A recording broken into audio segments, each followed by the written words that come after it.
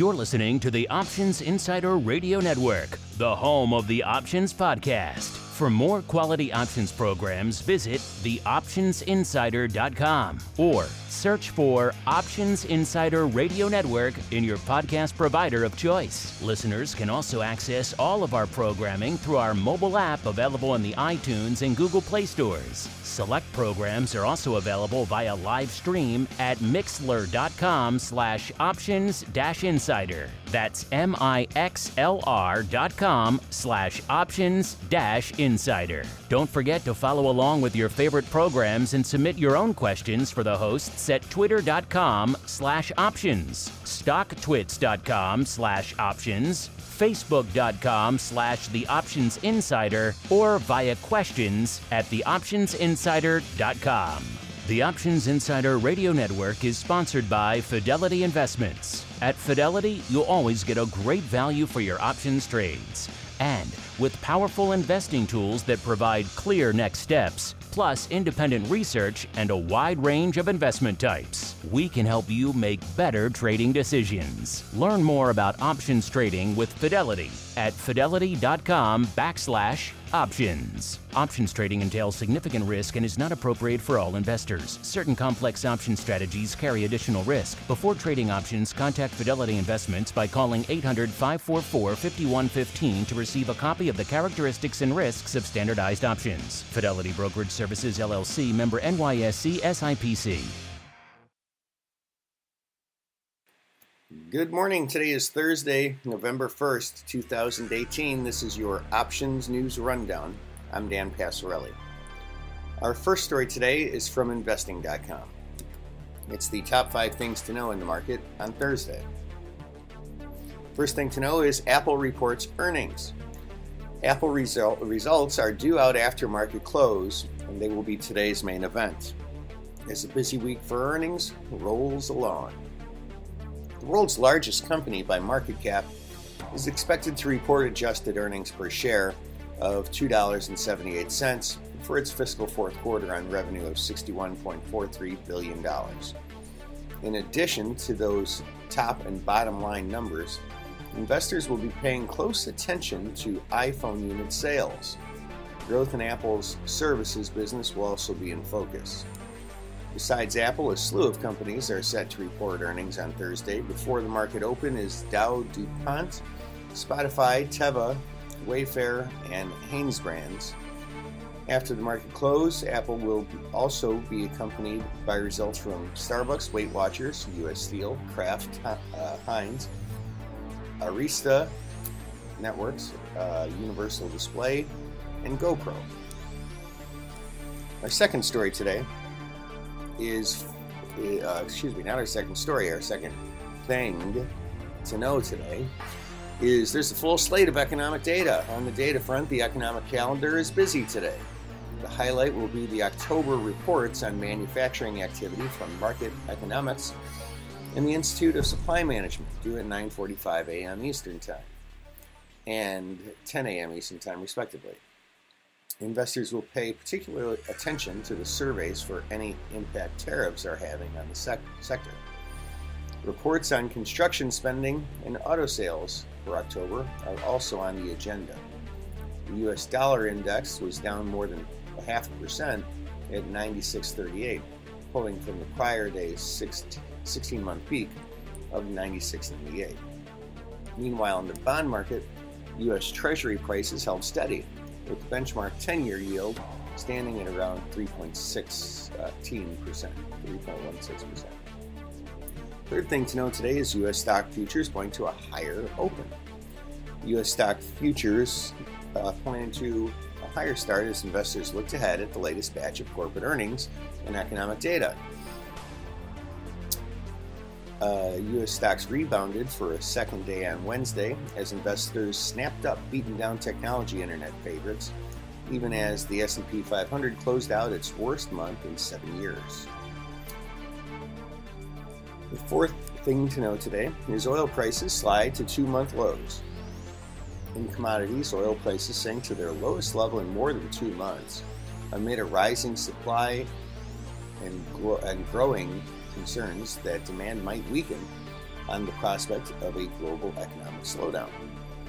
The Brent crude January futures contract lost 79 cents, or 1.05%, to trade at $74.25 a barrel, the lowest since August 22nd.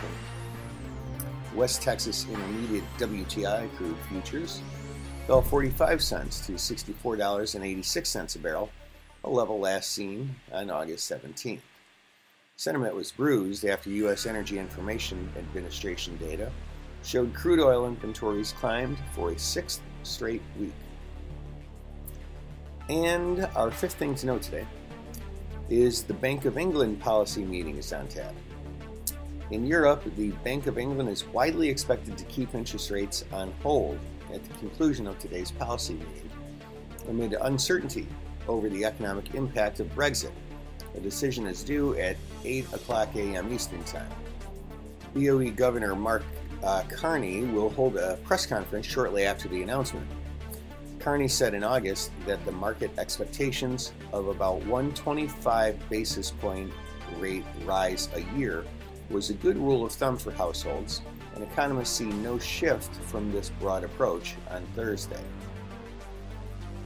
Our second story today is from CNBC.com. Tesla's new auto parking feature to be ready in 6 weeks, Elon Musk says. An upgrade to Tesla's Summon auto parking feature will be ready within 6 weeks and will allow its vehicles to drive around a parking lot, find an empty spot, and read parking signs, Chief Executive Elon Musk said on Thursday. The upgrade will be compatible in all Tesla cars made in the past 2 years, Musk said in a series of tweets on Thursday. The car will drive to your phone location and will follow you like a pet if you hold down the Summon button on Tesla app, Musk said in one of his tweets without giving details. The upgrade will enable owners to operate their vehicles remotely like a big remote-controlled car, as long as it falls within the line of sight, Musk also said. Summon, part of Tesla's driver-assisted self-pilot system, currently allows Model S drivers to park their cars from outside the vehicle in tight spots or to move the cars short distances to shift parking spots. Our third story today is from Coindesk.com. Bitcoin price may break 3-month losing streak in November. Bitcoin ended October on a weak note, confirming its 3-month losing streak since 2015. But things may be looking up for November. The leading cryptocurrency closed yesterday at $6,320, down 4.32% from October 1st opening of $6,606, according to Coindesk's Bitcoin Price Index. Over August and September, prices had dropped 9.22% and 5.8%, respectively. The last time Bitcoin suffered losses for 3 consecutive months was in the first half of 2015. Back then, BTC was averaging $250 and prices dropped 4%. 2.8% and 2.7% in March, April, and May, respectively. I don't know if the author of this article is an ESL guy or what, but that paragraph made about as much sense to me as it did to you. I just read what they write, man. Our third story today, well, our final story today, I kind of lost count to tell you the truth, is from Investing.com. U.S. jobless claims fall less than expected last week. The number of people who filed for unemployment assistance in the U.S. fell less than expected last week, but remained in territory consistent with a strengthening labor market, official data showed on Thursday. The number of individuals filing for initial jobless benefits in the week ended October 27th decreased by 2,000 to a seasonally adjusted 214,000 from the previous week's upwardly revised total of 216,000, the U.S. Labor Department said. Analysts expected jobless claims to fall by 3,000 to 213,000 last week. And that, ladies and gentlemen, is news you can use for today, Thursday, November 1st, 2018, your Options News Rundown. I'm Dan Passarelli. Trade smart and have a great day.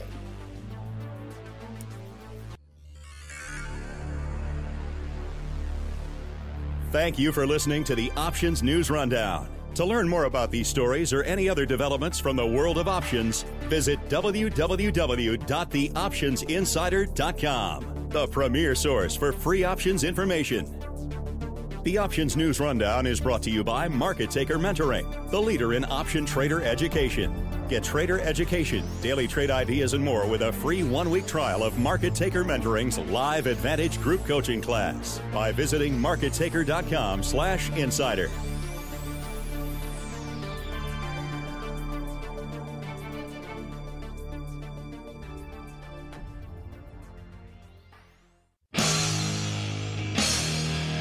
The preceding program was a production of the Options Insider Radio Network. For more quality options programs, visit www.theoptionsinsider.com or search for Options Insider Radio Network in your podcast provider of choice. Listeners can also access all of our programming through our mobile app, available in iTunes and on Google Play.